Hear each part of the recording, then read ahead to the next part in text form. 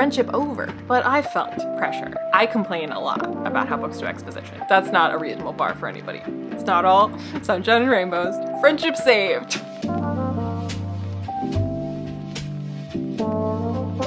So when you have a friend who's written a book, what do? If you hate it, friendship over. But if you don't read it, then you're not supporting them. Friendship over. So my solution was to read it secretly. And if I didn't like it, then I would never tell anyone that I read it. And if I like it, well then, I'll do a review. So I'm very happy to report that I liked Voice of War by Zach Argyle. I'm not gonna claim to be friends with Zach, but I am friends with Hillary from Bookboard. She at no point pressured me to read the book, which I appreciate. But I felt pressure, especially because I do see this book hyped a lot, or this series hyped a lot.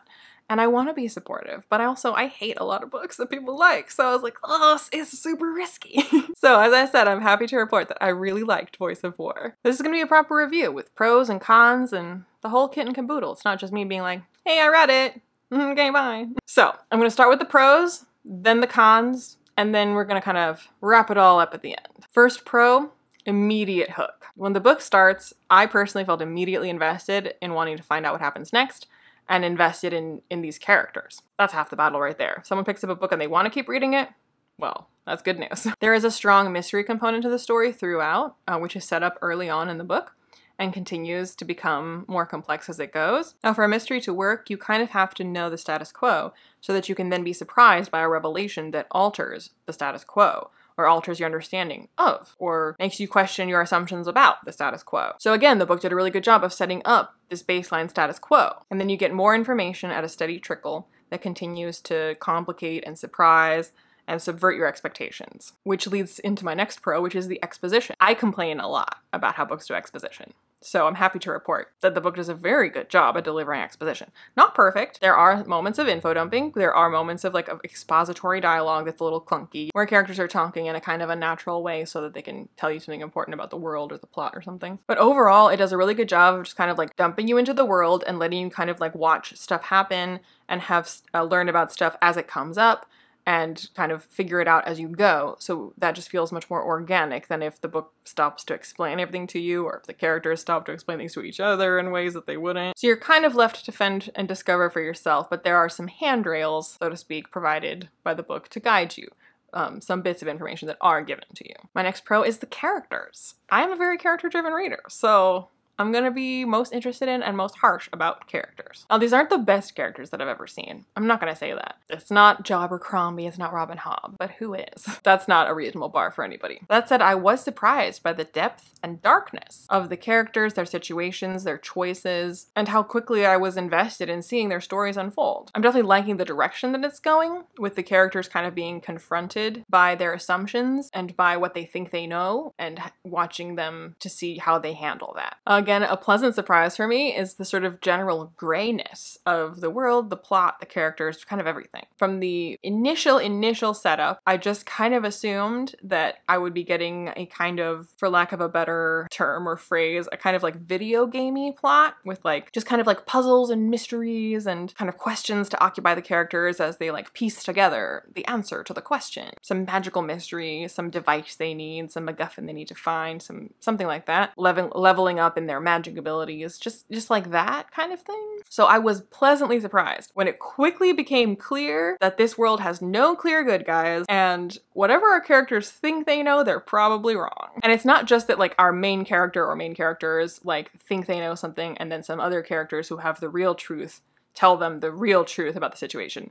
I mean, that kind of happens, but the characters who are these, other characters who then tell these characters the truth, or this information that alters their perspective, those characters providing this information, they themselves are misinformed or are being surprised by other information. So there's nobody it's not like our character that didn't know the truth and now they get told it by someone else. The people giving them new information also are not fully aware of what's going on, and also are having their assumptions challenged and their worldview challenged. So that's what I mean by pretty much every character. Whatever they're assuming, they're probably wrong. And the ending of the first book certainly leaves you wanting more and wanting to know what happens next. There's lots of mysteries set up, some of which have been, it's not just questions all the time, because if it was only questions all the time, that would be frustrating and unsatisfying. When the answers to your questions give you fresh questions, which is to say you're not answering questions with questions, but you are answering questions with revelations that create new questions. That, I think, is a very satisfying reading experience that is a compulsive reading experience that makes you want to read on. Okay, so I do have some cons. It's not all sunshine and rainbows. So my first and probably the biggest con for me personally is the prose. It's not bad. It's definitely not bad. If it was bad, I wouldn't be filming this review. But I personally tend to prefer more formal, more lyrical, more verbose, more purple prose. That's just my taste, but particularly in more kind of like high fantasy stories. There isn't actually any reason they would have to speak in a more formal way, but that always helps me to kind of like take more seriously this fantasy world if they kind of speak in this sort of like watered down Shakespearean way. I like characters in fantasy to sound like they're in historical fiction. That's my preference. So the prose in Voice of War is serviceable, it's fine, but it's very kind of casual and modern, which is not my preferred. A lot of people would view this as a pro and not a con. So for me personally, that's a con. There's nothing wrong with the prose. It's not like grammatically incorrect. Lord knows I complain about that in books sometimes. So it's fine. I just would rather have characters sound more Hamlet and less Iron Man if it's up to me. I'm not saying it's legitimately sounds like Iron Man, but like the turns of phrase, the expressions, the conversations between characters, they're just much more casual and modern and simple, using words that sound more like something what a modern person would say than someone from historical fiction. My next con is, I'm gonna say it's the magic, but it's not actually the magic. It's more that I don't feel that I know the magic. So like the way that it's explained or not explained in the book, I just have kind of trouble picturing it.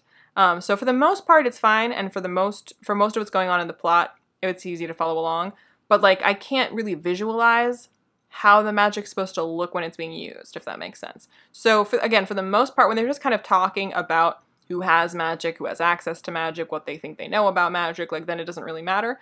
But when it comes to sort of like the action set pieces or action scenes, I personally found it difficult to imagine how that is all supposed to look when they're using their magic. That I don't know if that was my fault, but that was not just like totally clear to me. I wasn't totally getting how I should picture that. And my last con is some telling over showing. So I did already praise it for doing exposition quite well and doing characterization and the development of the plot really well.